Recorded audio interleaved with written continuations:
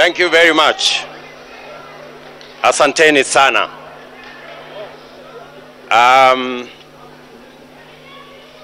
Your Excellencies, Ambassadors, and High Commissioners present, Your Lordships, the Bishops, and members of the clergy in the Republic of Kenya, my good Deputy, Rigathi Gachagua, distinguished members of the Independent Electoral and Boundaries Commission, led by Chairman Wafula Chebukati, fellow countrymen and women, good evening. It is a wonderful evening, and I want to thank God that we are here this evening to witness this momentous occasion as the people of Kenya restate what is in Article 1 of the Constitution of Kenya, that all sovereign power belong to the people of Kenya. I want to thank God for getting us to this point. I want to thank God that today we have concluded this election. I know that there were predictions that I won't get to the ballot. There were predictions that we won't get here. But because there is a God in heaven, we are here. And I want to, in a very special way, say and confess that without God, we wouldn't have been here. My gratitude also goes to the people of Kenya, the millions who listened to us, the millions who participated in our campaigns peacefully, the millions who turned up to vote for us on 9th of August, and the millions who have waited patiently until this announcement has been made. Specifically, I want to thank my fellow countrymen and women because we have raised the bar in this election. Jointly, we have raised the bar. This election was much about the issues than the ethnic configurations that have always informed our elections. Gratitude goes to the millions of Kenyans who refused to be boxed into tribal cocoons. I am a very proud Kenyan this evening that the people of Kenya have raised the bar on us who are seeking leadership in our country.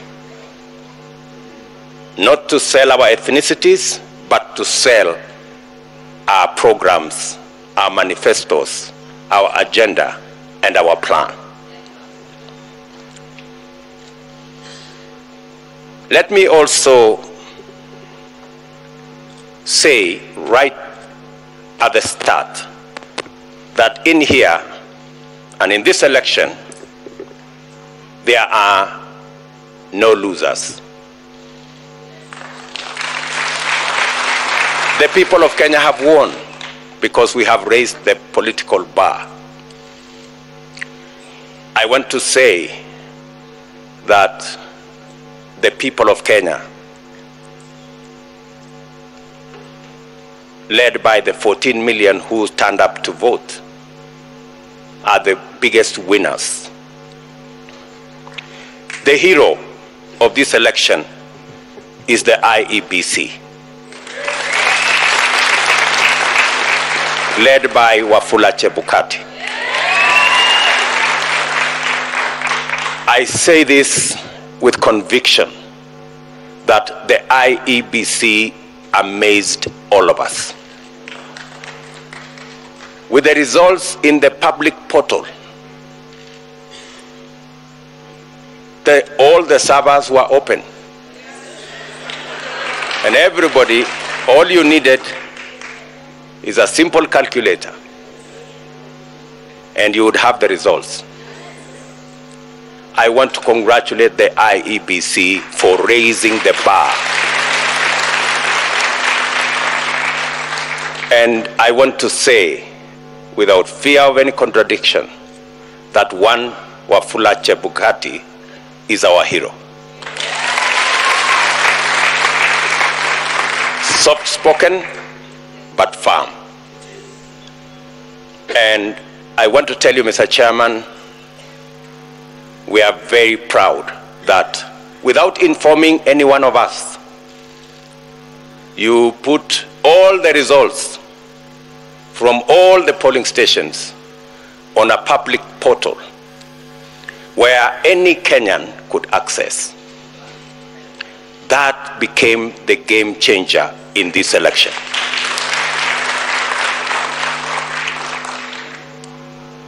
Let me also, at this point in time, thank our partners, the religious leaders, who were part of this process right from the beginning. For the first time, we saw religious leaders spend time at this Starling Center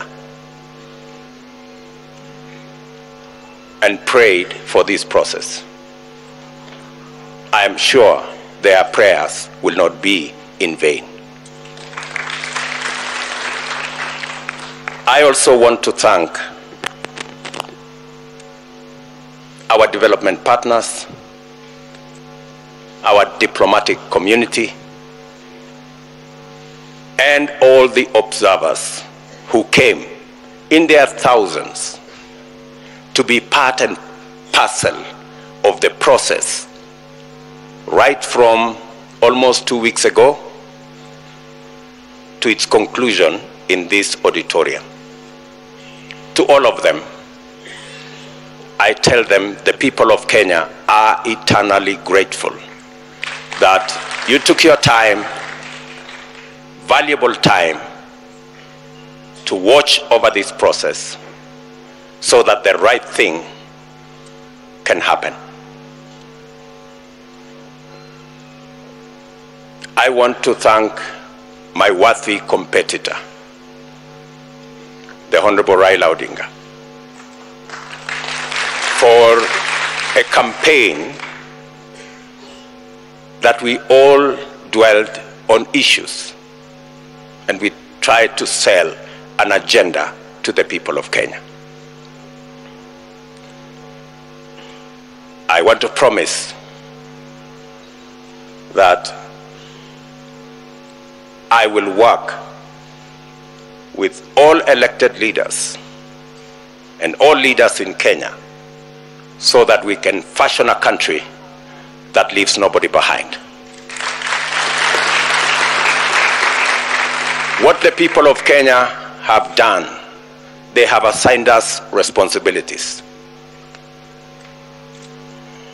There will be those of us who will be in the executive, but there will be those of us who will oversee what we do in the executive. Both responsibilities in government and in the opposition are important for the people of Kenya.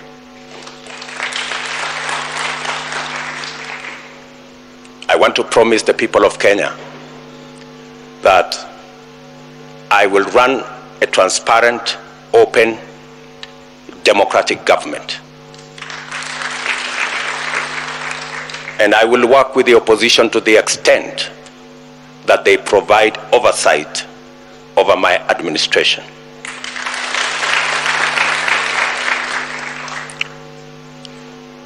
Let me also, at this point in time, acknowledge my boss, the President of the Republic of Kenya. His Excellency Uhuru Kenyatta, who has worked with me over the last 10 years in various forms. And I want to commit to the people of Kenya that I will build on the foundation that President Kenyatta and I put together and take this country to the next level. I want to promise all the people of Kenya, whichever way they voted, that this will be their government.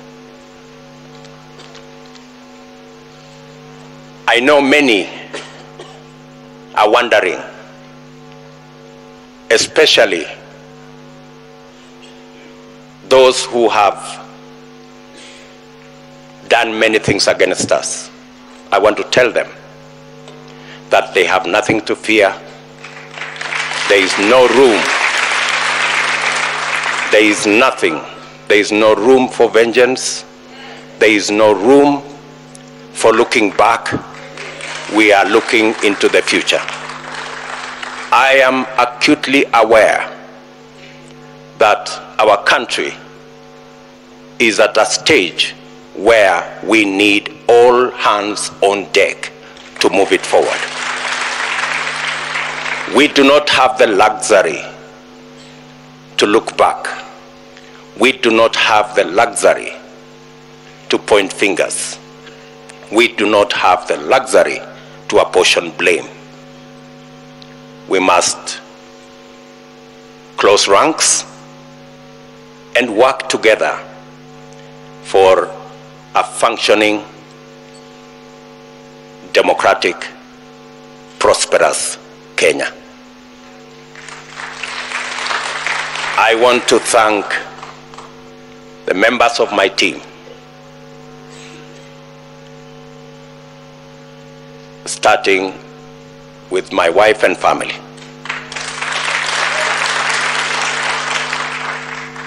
And many other prayer warriors in Kenya. And I want to confess that I have been prayed into victory.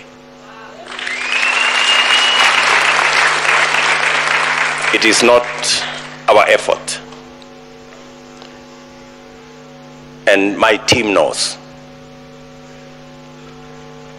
We were working against the odds, many odds at that, but I must confess that it is God who brought us this victory.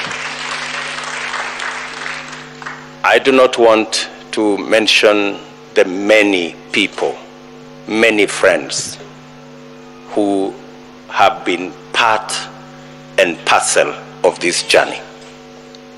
Many people have paid huge sacrifices for us to get here. I want to promise them that their sacrifice will not be in vain.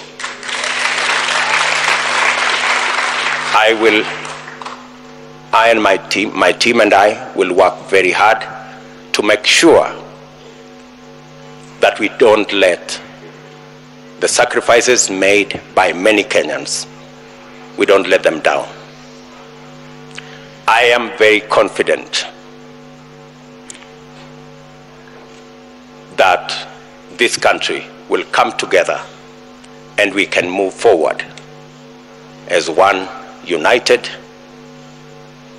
democratic, and prosperous country.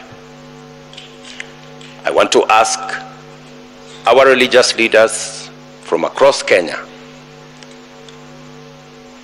to pray for us and to pray for the unity and prosperity of our country.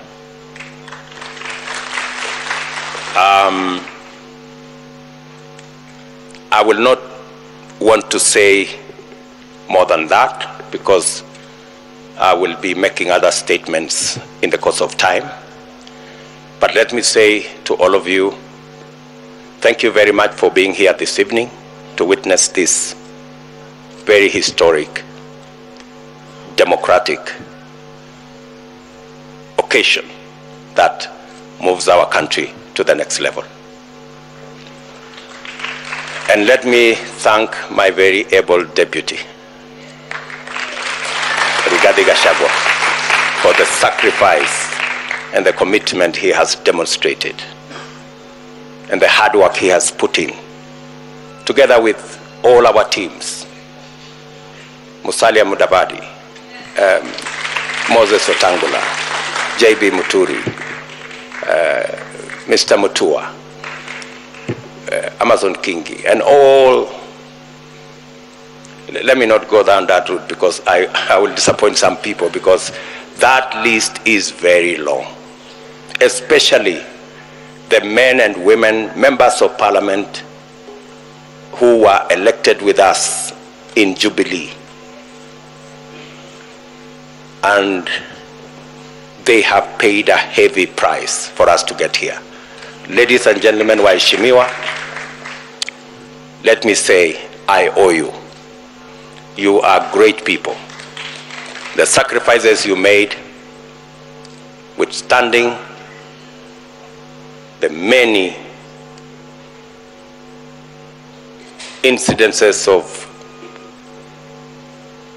blackmail and threats, I want to tell you, you have earned your place in the history of Kenya, because today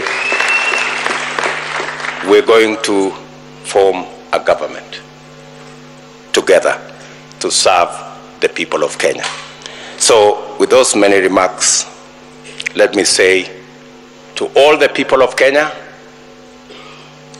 I give you my word